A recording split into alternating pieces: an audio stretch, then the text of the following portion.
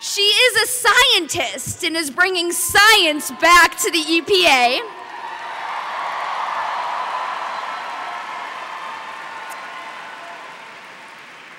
She is one of us.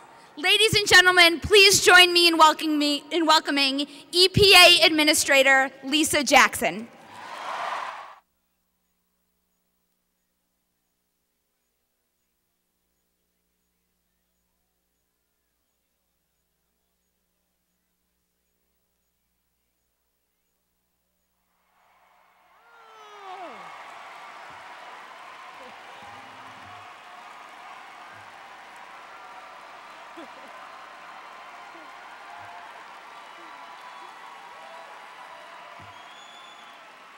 Well, hello, Power Shift. I am so excited to be here tonight. As the EPA Administrator, I'm certainly excited about your issues, but I'm more excited by your energy, and I'm excited by your power. Power Shift speaks to every seminal event in our nation's history when social change has advanced. In fact, no major social change has advanced in our history without a power shift. African Americans would not have the right to vote if we didn't have a power shift. Women would not have the right to vote if we didn't have a power shift. Children would still work in sweatshops if we didn't have a power shift. All of these things are possible because of a group of passionate, energetic, informed Americans decided enough was enough and that they were going to push for change until change came about. That's right. That's y'all. I'm standing before you tonight as the first African American administrator of the EPA.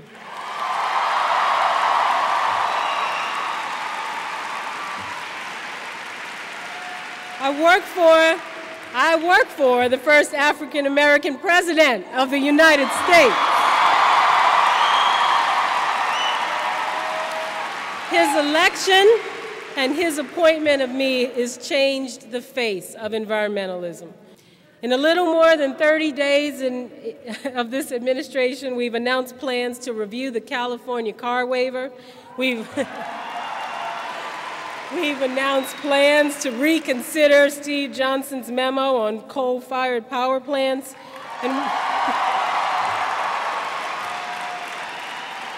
And please believe me, we are taking long, hard looks at the midnight regulations lodged by the previous administration. Just yesterday, President Obama proposed a $10.5 billion budget for EPA, which is the largest budget in EPA history. Talk about a power shift, huh? EPA, my friends, is back on the job.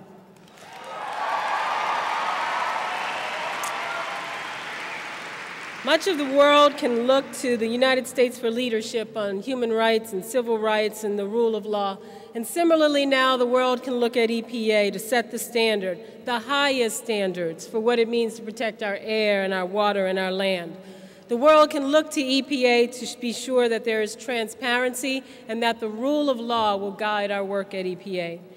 Some people said that science was dead at EPA. Well, let me assure you tonight that science has been resurrected, and it will guide our actions each and every day.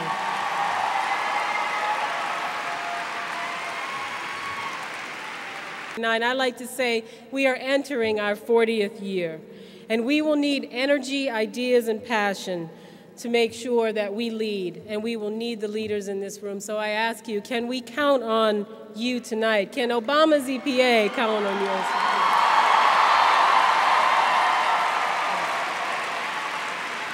You are following a long line of vibrant, robust youth movements that have forever changed their world. Please think about it. There is not one social movement in this country that was not positively impacted by young people.